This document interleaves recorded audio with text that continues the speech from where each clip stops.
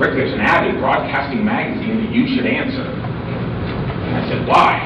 And he said, because it's in Pittsburgh. And I said, oh, I have no desire to go back to Pittsburgh. I'd already done Pittsburgh. But I'd worked there in South Carolina for over 10 years, and I thought I should see if I could get a job. So I literally put together sort of a flip cover letter and made a sample tape of my work and sent it off. And before I knew it, they called me from WQED and said, why don't you come visit your parents?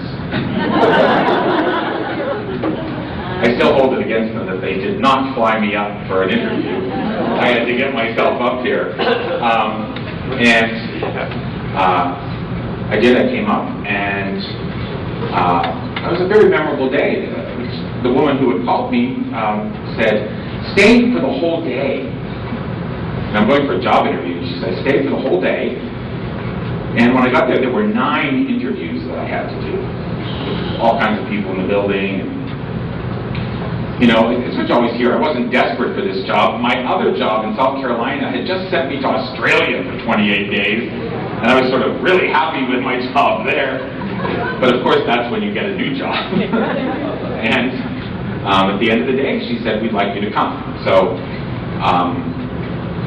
they were so nice to me. I said, I'll need 6 weeks to decide. She said, no problem.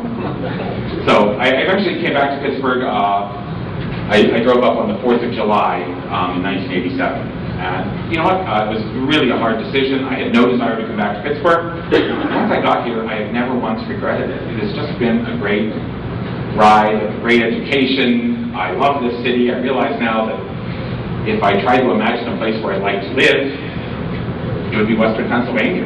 I mean, it's just endlessly interesting, fascinating, surprising, and I get to celebrate that on TV. So I actually get some time to do some of the, research and looking around that everybody wishes they had time to do. So